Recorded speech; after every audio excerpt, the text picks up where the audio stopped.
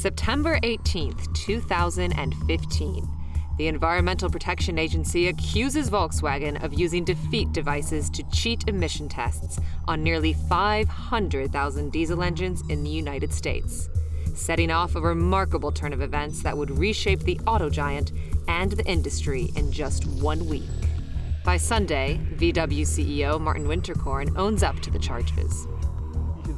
I would like to make a formal apology to our customers, to the authorities, and to the general public for this misconduct.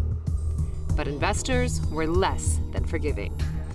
15 billion euros is wiped off VW's stock price as markets open for business on Monday.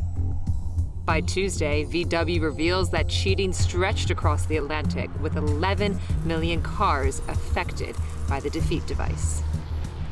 VW's chief, Michael Horn, then takes the stage at an ill-timed launch event in New York. And in my German words, we have totally screwed up. But the apology did not go far enough.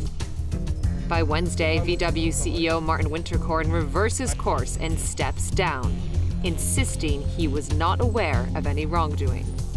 By Friday, 1 week exactly from the shock EPA announcement, sitting Porsche boss Matthias Müller becomes CEO, vowing to win back trust and make things right with Volkswagen employees and drivers around the world.